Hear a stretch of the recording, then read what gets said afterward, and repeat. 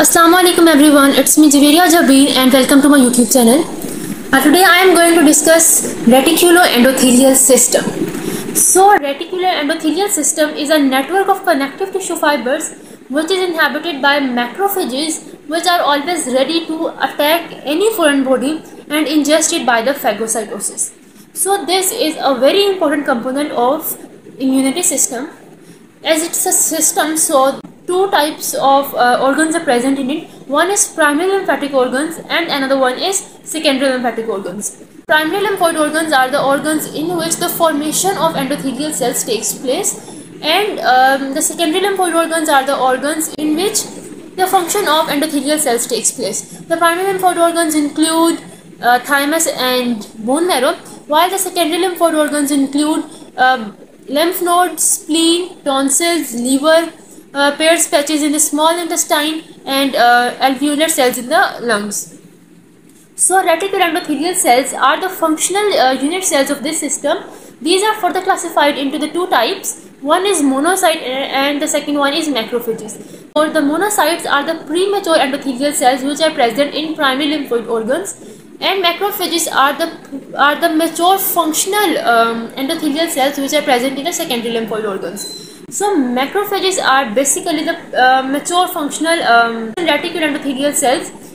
So these macrophages are further categorized into the two types. One is fixed macrophages and another one is mobile macrophages. Fixed macrophages are the cells whose function are specified and restricted to a specific organ, while the mobile macrophages are the cells which regulate in all parts of a body and provides immunity at any site of injury or cut blood vessel or cut skin. So first discuss the fixed macrophage. The fixed macrophages are the macrophages which are present in a specific organ. So these cells are given different specific names according to the organs in which they are present. Like in the liver, these cells are called Kupffer cells. In the spleen and in the lymph nodes and in the bone marrow, these cells are called reticular cells. In the lungs, these are called alveolar cells. In the central nervous system, these are called microglia cells. In the meninges of central nervous system, these are called meningocytes. And in the subcutaneous tissues of the skin, these are called histiocytes. Then move to the mobile macrophages. The mobile macrophages are the macrophages which provide immunity at the site of infection or where the skin or blood vessel is cut. So these macrophages include neutrophils, or sometimes the monocytes develop into the macrophages in the bloodstream and provides immunity at the site of infection. Sometimes in the case of very severe injury, the fixed macrophages in the lymphatic tissues move to the blood vessels and then travel to the site of injury and provides immunity. Now understand the function of reticuloendothelial system. The basic function of reticuloendothelial system is the destruction of any foreign body like bacterium, virus, or any other foreign body by the process of phagocytosis. And another basic function is destruction of old red blood cells. First, understand the process of phagocytosis. Understand the basic function of reticuloendothelial system at the cellular level. The main organization is like this. The central artery is present. Around the central artery, the lymphatic sheath is present, and in the lymphatic sheath, some lymphatic follicles are present. The macrophages are present maybe in the lymphatic sheath or maybe in the bloodstream. When any foreign particle enter into the bloodstream, the macrophage attack it and ingest it by the phagocytosis. So understand the process of phagocytosis.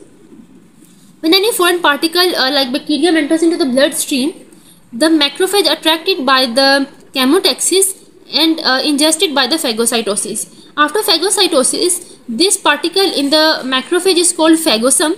The lysosome in the macrophage fuse with the phagosome and form phagolysosome. The lytic enzymes in the lysosome, for example, proteolytic enzymes and lipases enzymes, digest this foreign particle, and then the remaining undigested material is removed out of the cell by exocytosis. This undigested waste particle acts as an antigen in the body, acts as an antigen in the bloodstream. Now, when a foreign particle enters, the macrophage digested by the phagocytosis, and antigen is produced. This antigen then stimulates the helper T lymphocytes in the bloodstream.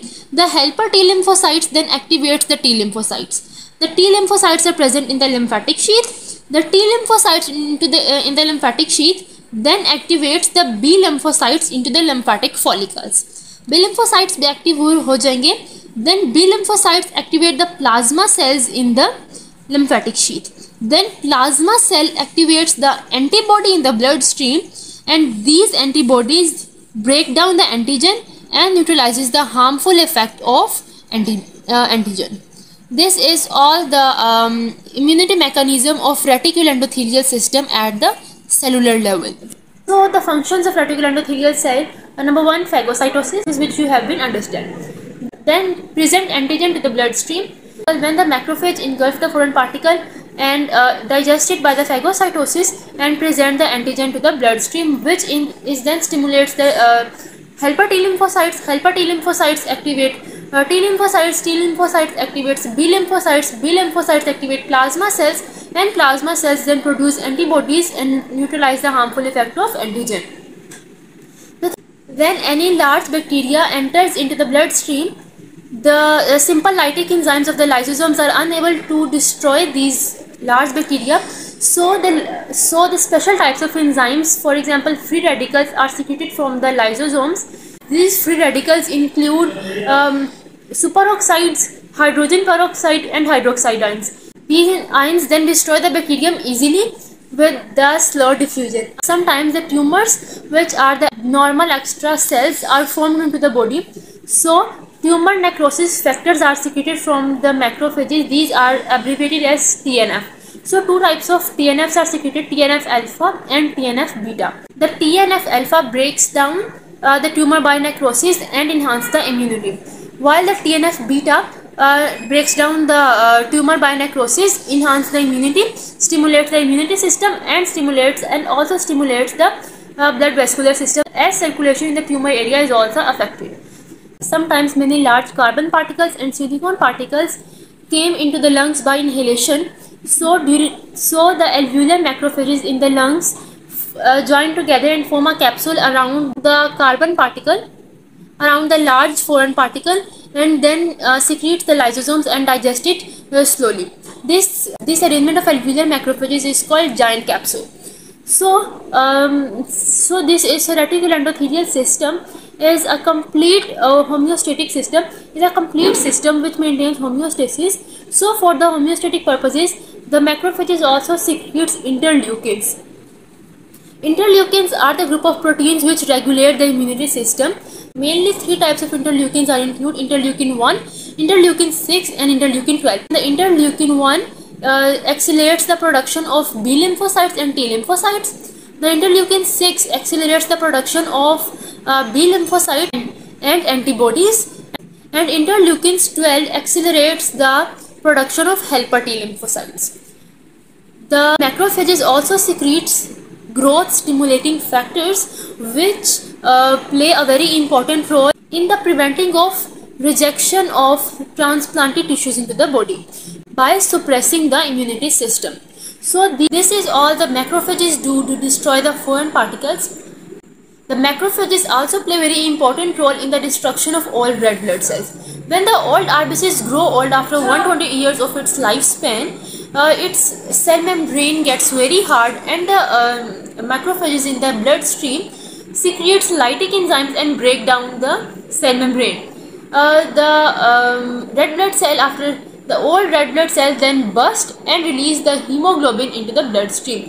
Macrophages in the bloodstream then destroy the hemoglobin by phagocytosis. Thank you so much. If this video is helpful for you, so must like, share and subscribe. See you in the next video. Allah Hafiz.